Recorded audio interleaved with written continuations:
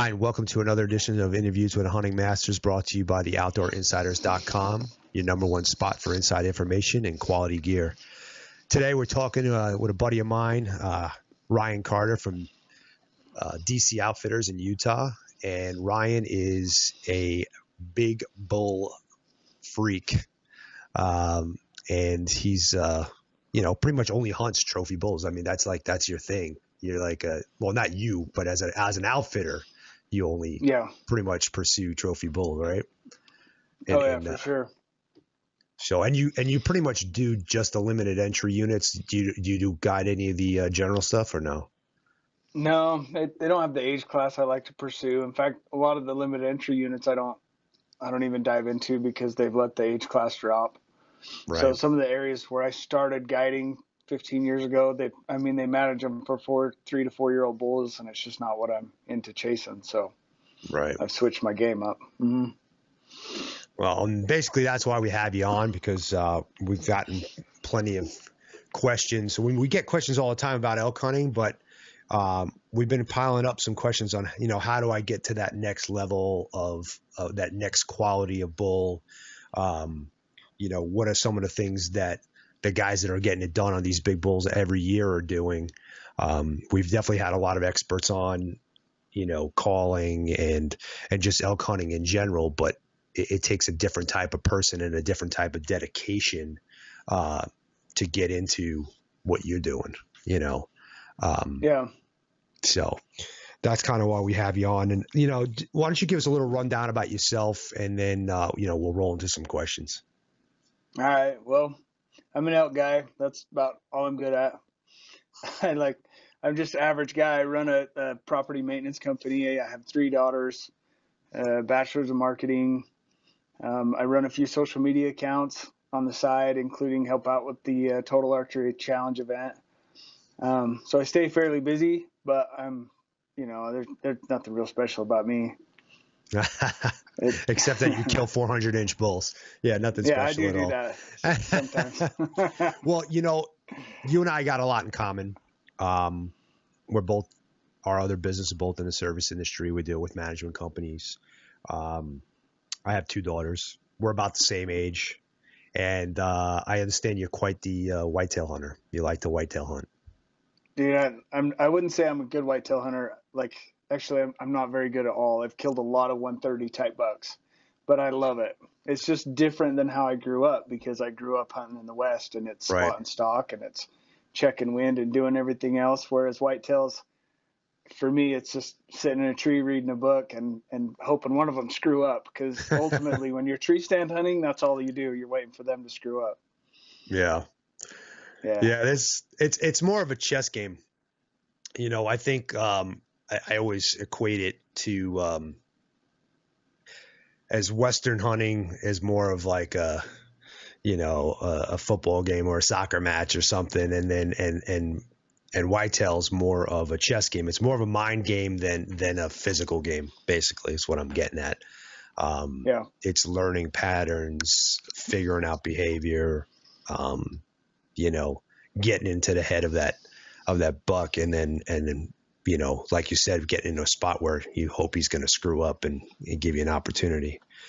But you shouldn't be ashamed about shooting 130-inch bucks, man. I mean, this guy's been hunting their whole lives in perfect whitetail country, never killed a Pope and Young buck. So you're you're doing better than most, believe me.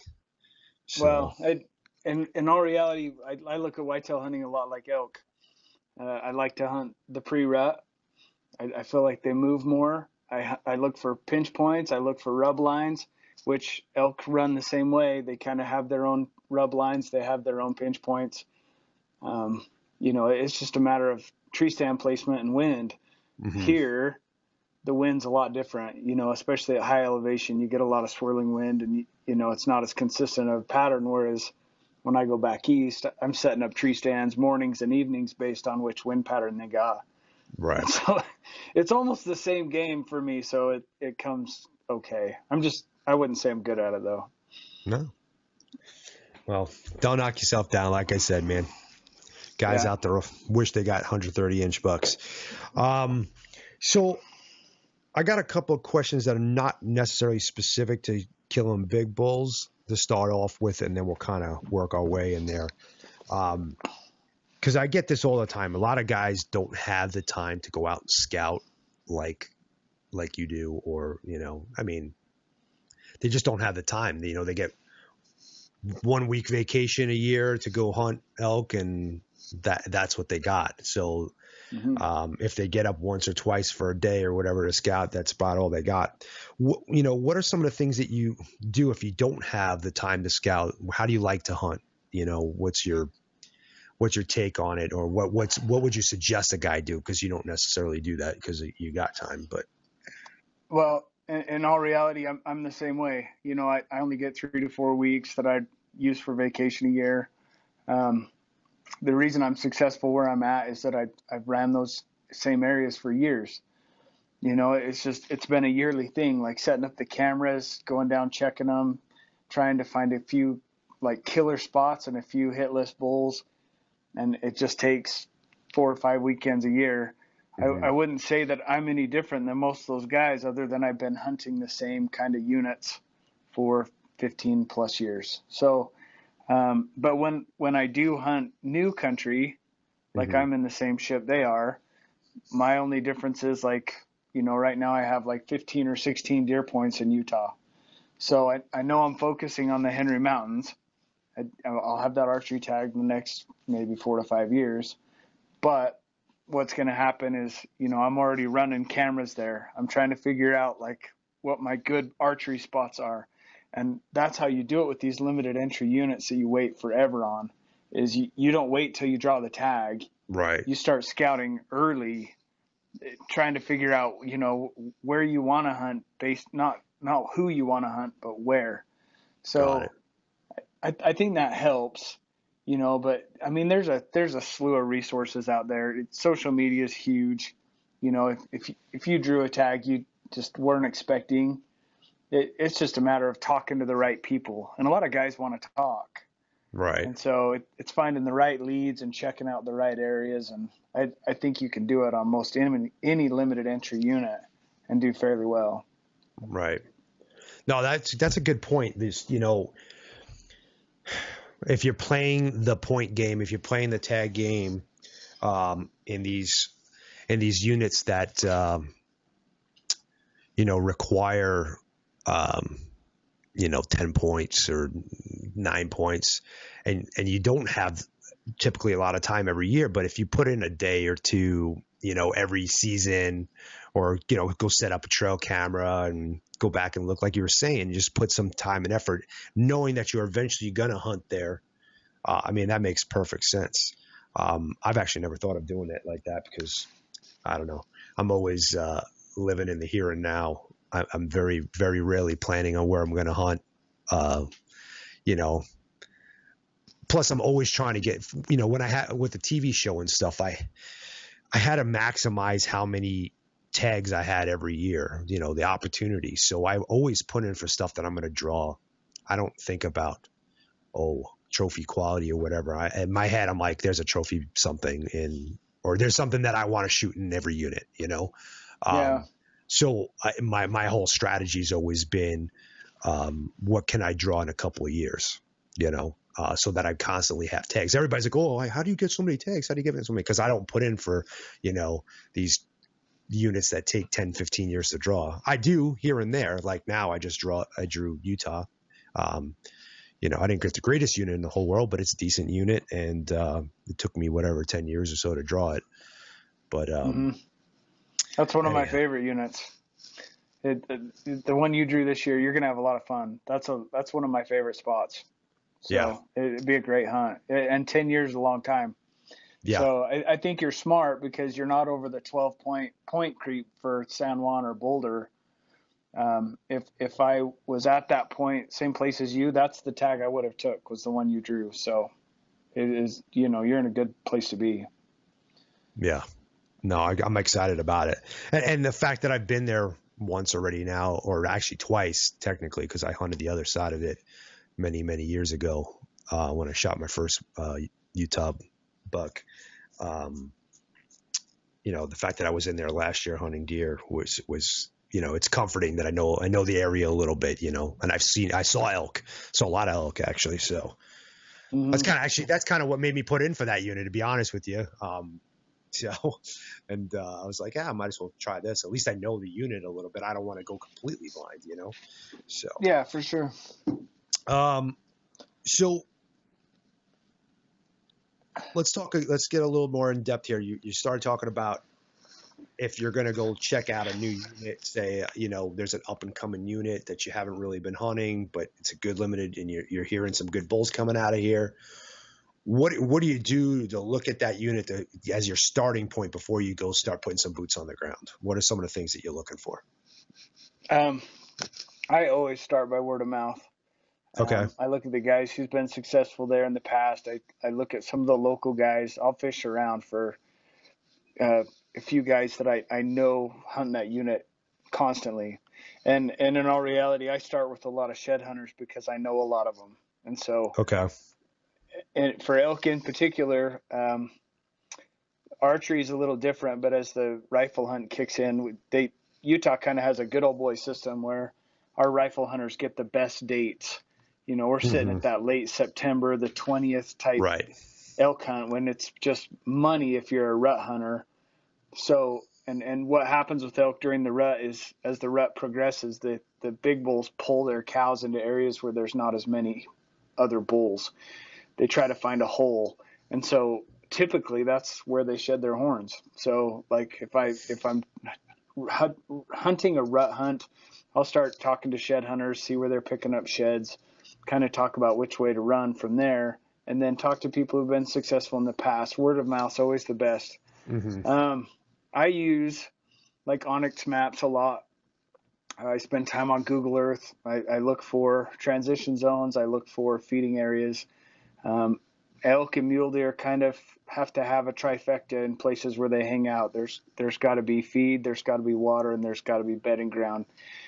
Elk like benches. In the summer, they like acorns. During the rut, I look for grassy areas and aspens.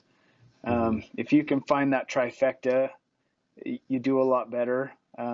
Where I guide, there's a ton of water, so it's not like hunting Arizona. I can't just set up on a station and know they're coming. Right. So I don't necessarily hunt water, but I hunt pinch points, and I hunt those transition spots where elk will move from, like I have a camera in the ponderosas where I know the elk pull out of the acorns and run right into the ponderosas for bedding down.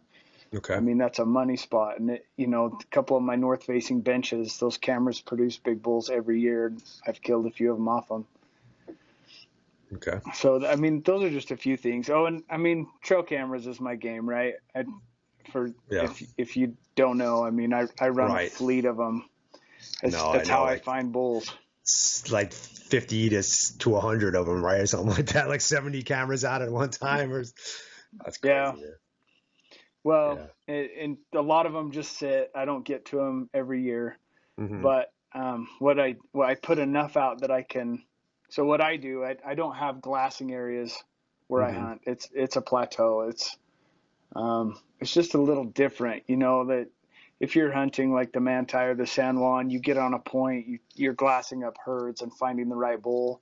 Where I'm at, it's flat. It's kind of like hunting some areas of Arizona, and what I have to do is position all my cameras and locate a few good bulls. And then what I do is once I find them, I shotgun the area with more cameras that I can find their rotation.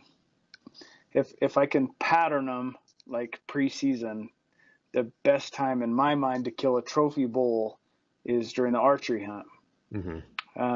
You can pattern them just like a mule deer does. Their area is a little bigger.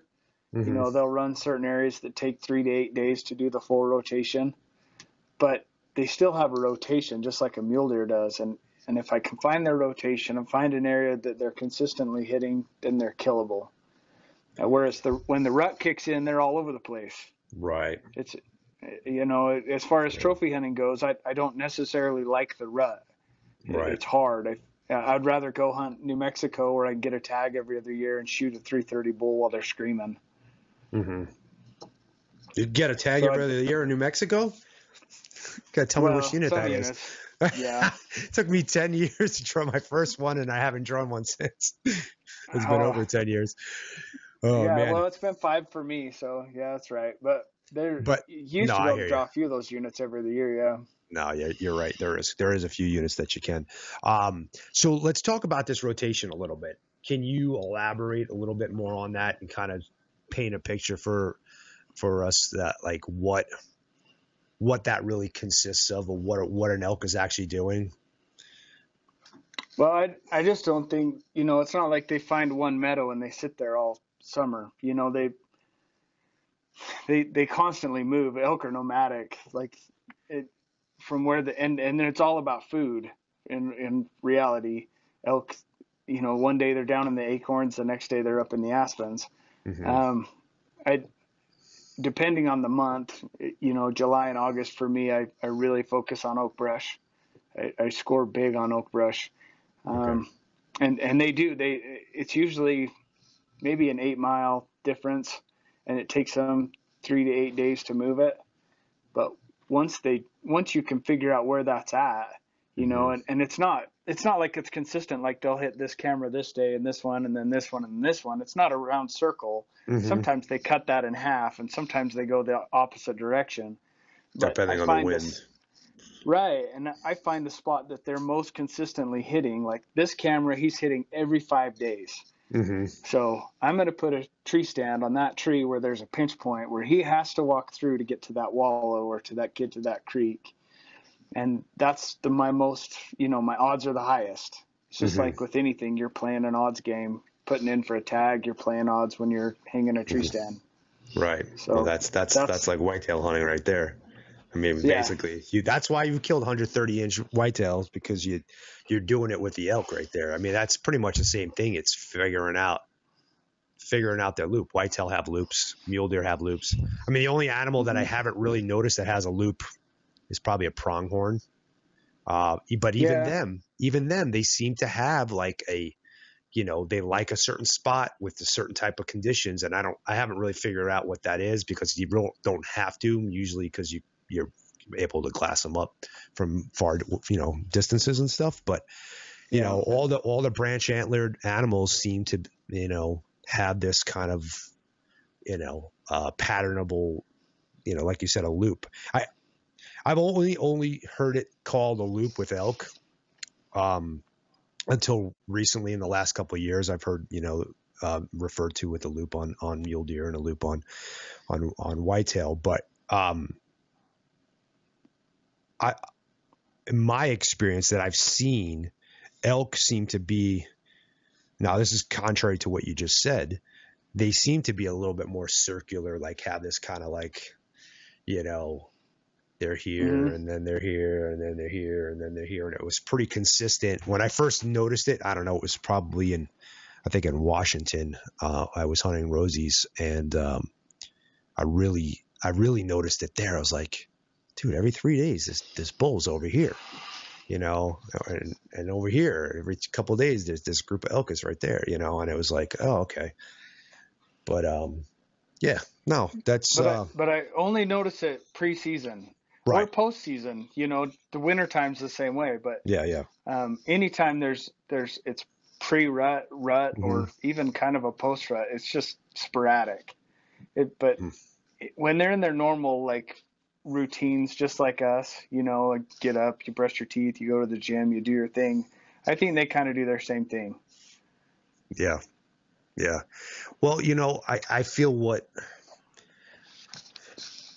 I do different, or what I change up, is I stop looking for the bulls patterns and I go back to looking at cow or, doe patterns or whatever for the rut, because they're going to try, Mm-hmm. to stay on there. I mean, bulls a little different. They're pretty good about rounding them up and getting them to go where he wants them to go.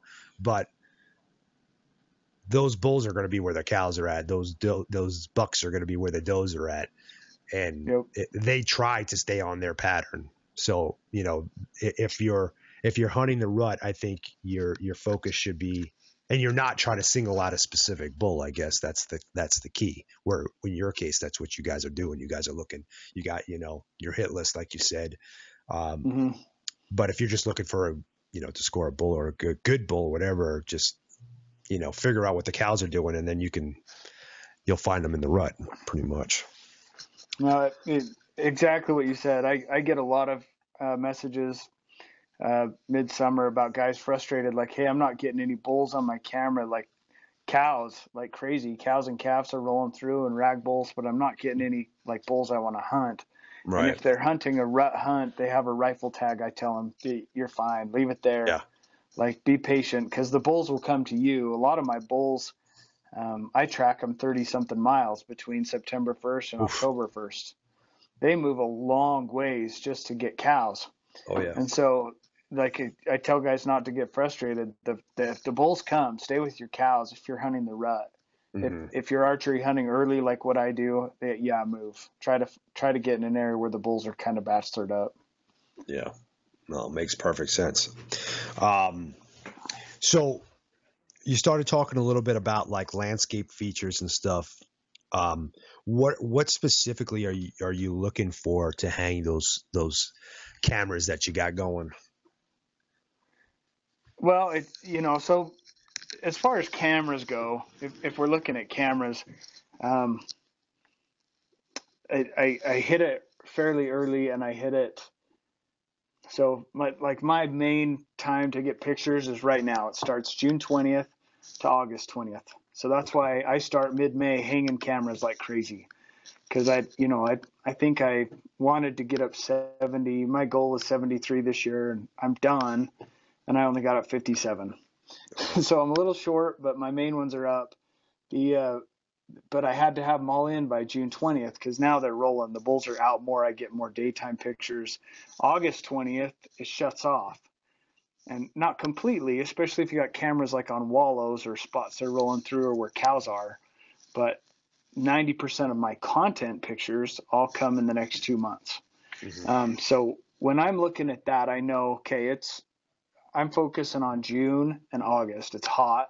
So I'm putting them on north faces. I'm putting them on benches. I do use a lot of water. So if I'm looking on Google Earth, I'll pan over and look for a green spot that just stands out a little bit. One of my best spots, in fact, where I killed Donna's bull last year. Mm-hmm. It's way down in the desert. I mean, we got up at 3 a.m. to hike out there. Jeez. But the way I found that spot is I was on Google, and I'm cruising through all the PJs, right, the pinyon and junipers, and looking what's out there, and I find this stand of aspens. Okay. Just out in the middle of nowhere. And wow. Sure enough, when I hiked out there's a seep that's just little tiny. I mean, there's nothing coming out of it but for 4 or 5 feet. But the elk cruise out there and they go back. So the second her bull showed up on second day of the hunt, I knew right where he was going. It was just a matter of cutting him off. Right. And so if you can find those features, whether you're out in the desert or you're up high in the mountains, look for a meadow that has a really super green, dense middle. Mm-hmm. That's a water spot. Now, they're not always the best spots for cameras, but because elk don't wallow in the summer, right? But mm-hmm. they cruise through there. So if you can find a pinch point by those wallows, I put a camera on it every time. Does that make sense? Yeah, yeah, totally. Yeah, absolutely. I don't know if it makes sense to me because of whitetail hunting. I think that's why I get it more, to be honest with you. People discount the whitetail hunting in Western game all the time. I get it all the time, but it's that mentality that I think that you bring into the table. That's the reason why you're so successful. I mean, I know it's the reason why you're so successful. So, now you got a bull that's showing up on one camera. You talked a little bit about shotgun in an area. So I don't know, walk me through a scenario. You got one showing up at one of these little seeps, or he's passing by a pinch point that's going out to a meadow. Mm-hmm. How do you move out from there to go find where you're going to put it? Obviously, I mean, you're seeing things too that make you, but I don't know. Right. Try to paint a picture for us. Well, for years I was boots on the ground. So once I Right. got that picture, then I'm diving off that ridge and I'm going to the nearest creek bottom, and I just work it all looking for flat spots and looking for water, just to kind of see like where he's hitting. Mm-hmm. Um, and and seriously, up till like 4 years ago, that's all I did. It was a ton of miles. Um, the last couple of years, I've been able to go, okay, he hit me here. I got on Google. Well, there's a bench up here, and it looks like a wallow up here, and there's a big burn right here. Mm-hmm. And so I'll focus on trying to tack down within a 2 or 3 mile radius where he's crossing. And it's Okay. not, there's no science to it. In fact, elk hunting, I mean, it's all luck. In the end, like it's 60% work and 40% luck every time for me. And so, I just start blasting it with Well, you're a cameras and lucky hoping SOB then, I, man. I get lucky. Yeah. So Yeah. somebody's eating their Lucky Charms. No. um, Oh, that's cool, man. I I'm tempted to pull up Google Earth right now and kind of have you walk us through something. Although I tried this yesterday with Remy Warren and it was kind of like a little bit of an epic fail here, but I think I'm going to try it again. Let me see if that works. all right, let's do it. I don't want to pick a unit that you don't hunt. So Okay. we're not giving away any of your spots, but that way I don't want to mess up your hunting here. Although I'm sure it'd be easier for you to tell me to look at this and look at that. Will it just pop up on the screen here, or how's that Yeah, work? I will in a second. I gotta find. All right. I'm uploading Google Earth right now. Um, give me a town to search in Utah that's next to a unit that you don't hunt. That I don't hunt at all, or That you probably don't hunt anymore, or that you used to hunt, or whatever. I don't know, something. So let's do the Nebo unit. Do okay, the Nebo's like there's no roads on that unit, so it's kind of okay, that might be a good one to do. all right. So Nebo. So, what's the closest town? Nebo? Payson or Okay, Nephi, Payson. one of the two. Oh, Nephi, Yeah. yeah. Nephi, Mm-hmm. yeah. I've driven through Nephi. Okay. All right. Okay. Good deal. All right. I'm going to pull that up now. Let's see. We're going to make a couple of guys who just drew the Nephi, or excuse me, that drew the Nebo are going to be real Nebo happy unit. with you. It's actually, I used to guide it. It's been about 15 years. That's where I started guiding. It's actually turning around to be a decent unit. It just, got a little. Okay, it's gonna be a little bit hard. So there's Nephi right there. Let's see. All right. Where's it? Oh, there's the town. Okay. Yep. I got you. So I'm just gonna drop you right here in the center of the mountains. Okay. Let's say in this bowl right here in the bottom right here, you found I don't know, maybe we can find something. It's kind Dude, of I love Google. Yeah, right? Yeah. Oh, might be water right there, actually. Oh, no, it's not. Okay. So these are all the north faces here. But like you drew right to a cut. Yeah. And so one thing about elk, it doesn't matter if you're in New Mexico, California, wherever you are, elk run the same pattern. And right. What elk do is they go down in the mornings, or down at night and up in the evenings, or in the mornings. So they bed on high benches a lot, really high, and then they travel down and they're in the dark stuff in the mornings. So if you can find places where they're traveling down to, like the cut you had just pointed in on a second ago, is a perfect morning spot. Yeah, I was looking at that. I was kind of hoping I could find something that had a little bit of whatever, but like even this one right here, looks like they would come down. That's not as steep though, although this got this bowl going on right here, and there's some open grass that they come feed in. Yeah.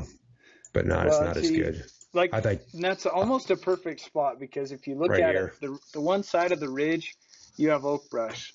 Mm-hmm. The other side is all pines, and you can see a bench right there off the peak. Right. Where's your mouse at? I'm trying to see your mouse.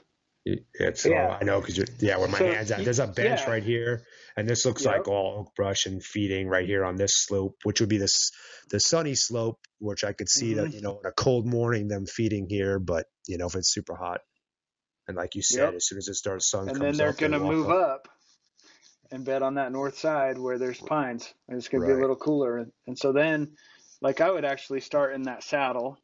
Right. And I would start looking for trails, and I'd start looking for wallows to see if I can find migration spots. But saddle right where you're at, little to your left. Right here. Yeah. Yep. Yep. Yeah. The saddle right here. And the cool thing about this is the saddle connects to another complex that's very similar to this right here, where they got some more feeding in here. I mean, it's not quite as thick on these little north faces right here, but because it's kind of secluded, looks like that might be something where they would feed in here and then drop on, pull up in here in the daytime to bed up. Yeah. And then right on the edge of your screen, the left edge, you just lost it. Oh, right here. Unless left is backwards for us. Right there. Yeah. Where your mouse is kind of there in the middle of the pines. Yeah. That would be a good pocket to be like, get a close look at. We lost it again. It might be that on the bottom right. But, there's a big face of pines, and then there's a little pocket right there, that white dot's on it. Yep. That might be a good place to go look for a camera. Yeah. Because it's in the middle of a bedding area, and it's just kind of a smooth transition spot. It's a bench, it looks like to me. Yeah, it's kind of like a swale, like a funnel. It's definitely a natural funnel here where they would definitely walk through. Yeah. And you never know. You still got to get boots on the ground. Oh, yeah. Like, for sure, before you ever really figure it out, because that might just be a crappy spot. Yeah. Yeah. But if you had a pointer from somebody you'd talk to that said, hey, this bench always seems to have a lot of elk in here, like, I'd for sure be running to check that out. Yeah, see, like, this looks good except for the fact that there's a road right here on the top, but. Well, that unit's really steep, like really steep. The roads on the top don't mean anything, because once you drop off, if you get in those switchbacks on the bottom left, it might be a killer spot in there, because it looks like a good transition zone. Aspens on the one side, pines on the north, and then over on that face on the one side looks like oak brush again. So that's got the 3 trifectas. The only thing you're missing is water. Right. And with that canopy, who knows if there's water in here? There might be little something. Yeah, actually, this whole system right here looks pretty good. Back in the day, right where you're at, that used to be a money spot. Like, that was really good way back when. But I have no idea now. I've been down there in years and years. Yeah. See, like this down in here looks like there might be water down here. I don't know if there is or not, but hold on, let me change it up. Yeah, I could spend all day on Google. I love it. Yeah, it's a neat tool. I remember when it first came out, nobody really used it for hunting. Nobody knew what the hell it was. Yeah. I mean, I've been using it for 12 years already. So. Wow. Yeah, I definitely haven't been using it that long. Well, you used to have to pay for this view. It used to be Google Earth Pro or whatever, and nobody was paying for it. So, no, it's really nice. What about something like this, where, like you got the oak brush and stuff like this on, and then that almost looks a little too dry. Dry, right? Almost like that's too hard of a south face. Like, maybe that might be really good post rut, maybe even winter grounds, because it does look sunburned pretty bad. Yeah, so I think it's facing southwest, so it's pretty much in the sun all the time. But the north face doesn't look bad. Yeah. And like, I have no idea where you're at right now, but that's still. I don't know where I'm at either. I'm just kind of panning around somewhere above Nephi. Yeah. Yeah. And that's another thing I love about Onyx is that base camp divides your units for you. If you're on Oh yeah. private, it tells you whose it is, and you can avoid keeping on the public land and staying out of the private. And that's such a cool tool. And I love that I can download the maps and look at it offline. Yeah. But I could actually pull that up on here too, while we're talking, but it just takes a lot longer to download and harder to find stuff yeah, at first. yeah. I think it works better as an app than it does on the For desktop. a podcast.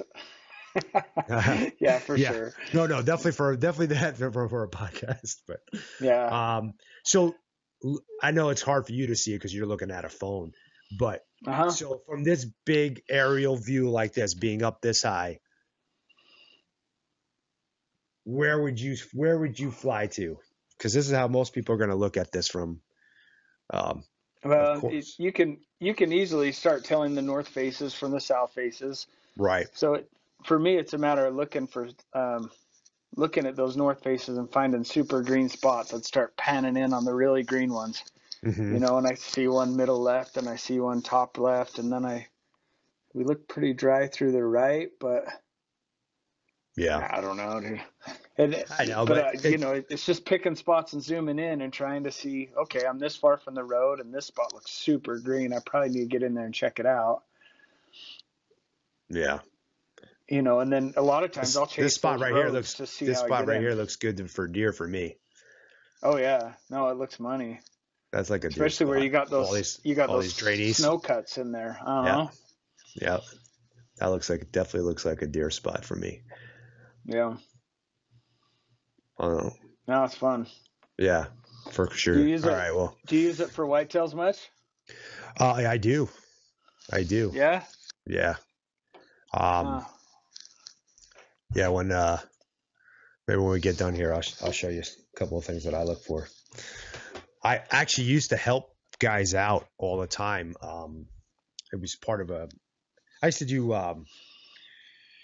consulting for like land management and stuff like that for whitetail. And I would guys would send me their coordinates of their property. I'd look at the Google Earth and I'd be like, okay, set a camera here, set a camera here, set a camera here, set a camera here. Because that stuff that you're looking for in the elk woods is so much more obvious in farmland and hardwoods and whitetail country. Yeah. Oh, it's just like, yeah, it's like if there's signs and flares popping up. Actually, one of my buddies, I've actually helped several guys. He was sending me pictures from his phone, and I was like, hey, where should I set my stand up? Da da da da. And I'm like, all right, well, just send me, drop me a pin of where you're at. And I pulled up Google and I told him sit here, and he killed a 145 out of that stand. And I've never been to the place. Yeah. It's just a matter of knowing how deer use the terrain. Yeah. So and they're all this it's just what I was saying about elk. Like they like to travel down at night and up in the mornings, and I mean whitetails kind of have their same patterns. Mm-hmm. You look for the Christmas trees, you look for the pinch points in the creek bottoms. You can figure it out pretty quick because as much as everyone tries to tell you like, oh, that old buck's so smart, dude, he's just got good instincts. Right. That's all it is. It's not like they're that smart. I mean, no. They outsmart me all the time, but I'm not that smart either. Well, you got to understand something. How many days a year do you hunt? I don't know. Oh, yeah, maybe 30. I hunt almost 100, which is a lot. That's a lot. The last couple of years, it's probably been about 80. I've been averaging about 80. So that deer is living that 365 days a year. He's avoiding danger. He's avoiding predators. 300, and that elk is doing the same thing. Yeah. I mean, they live it and breathe it 24 hours a day, 7 days a week. We go home and, hang out with our families and do whatever. We're not thinking. I mean, some of us think about it all day long, but he literally has to do it even in his sleep. Like everything he does is about surviving. So like you said, smart, maybe not smart, but he's learned what Train. keeps his ass safe, you know, He's and he's trained. gonna keep. Yeah, he's Yeah. trained. So, Right. but no, man, I think that's there's a lot for people to take away from this episode and really start thinking about what they're doing and how they're doing it.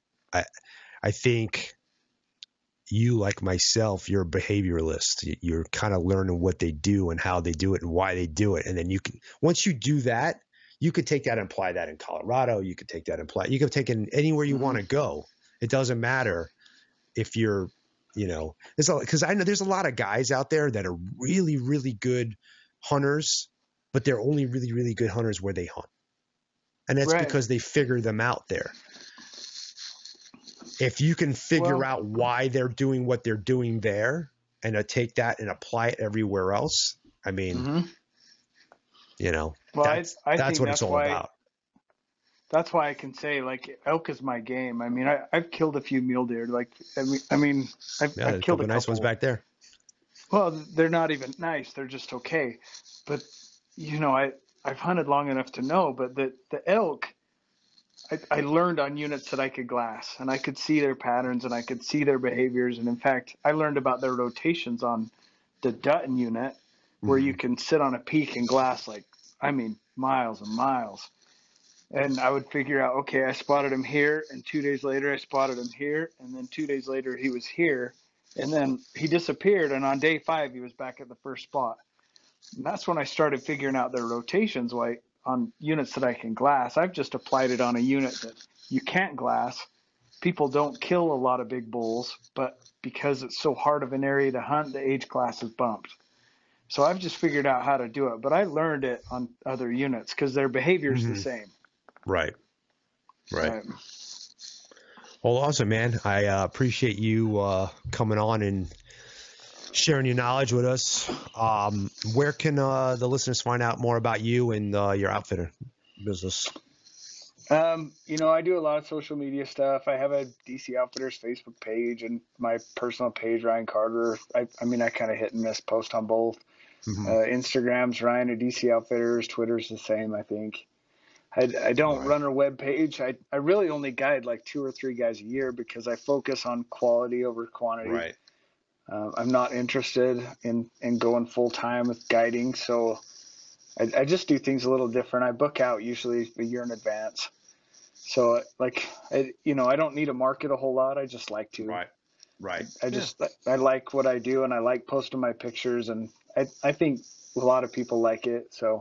Yeah, I mean, your Instagram page is killer. I mean, yeah. I mean, that's how we got to know each other, really. I mean, started following you on Instagram, and you started following me, and we just, you know, I was like, oh man, this guy's always got great stuff going on, and so. With elk anyway. The rest of my stuff's par. Well, we got to change that, man. So.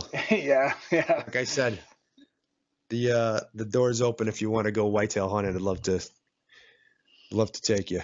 Just I want to jump in because I think I want to try spot and stalking one. That sounds interesting. Oh man, it's the best. 2 years ago was other than Coos deer, because I've done it on Coos deer, but my first Midwest whitetail spot and stalk was in 2015. I was just like, this was like the best thing ever. I don't ever want to get in a tree stand again. Oh really? No, I don't know about that. There's a lot of people don't realize how much you get to see and how much you get to like take in when you're sitting in a tree stand and things are just walking by you, don't have any clue that you're there. That's how you learn behavior. I mean, you just sit there and watch. So, but no, I love tree stand hunting too. I like the tree stand because I don't have to. For me personally, I get the buck fever where I don't get it on the ground. I'm too in my head when I'm on the ground because I'm like, well, I could do this and move this way, or the wind's shifting, I got to hurry and go over here. I've got to change my strategy constantly. I don't get the buck fever. It's like I range them, I kill them, it's done. Right. But on whitetails, like you're tied to a tree. Yeah. Like they have to screw up. They have to take this line. They have to drop their head at this point. And you're like, oh, here he's coming. Yeah, he's coming. My heart's going out of my chest, and my buddies make fun of me because that's where my buck fever shows through. Because here I don't get it, not at all. Yeah, I always get it right after. I'm like laser focused on the whatever it is that I'm doing, and Uh-huh. like I lose it right after, man. Yeah. When I shot Swamp Donkey last year in New York, I was like, I shot him, and I was like, I was in disbelief. I was like, Hmm. I just shot him, especially because I've been hunting that bastard for 4 freaking years, you know. Yeah.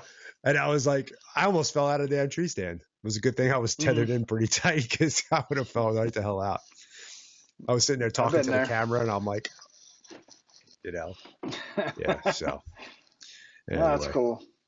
cool, man. Well, I wish you luck this season. I'm sure we'll be in touch, and Oh, thanks, you man. know, I'll be out in Utah in August. So if you're around, maybe I'll see you. Well, if I can kill out early, which is my plan, I always like to try to get them done in that first week. I Yeah. might come up on the Manti for a day. Oh, I told you I'd love I that. love that unit.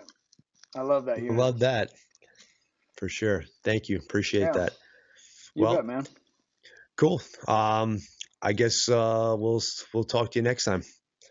All right, thanks, John. Bye.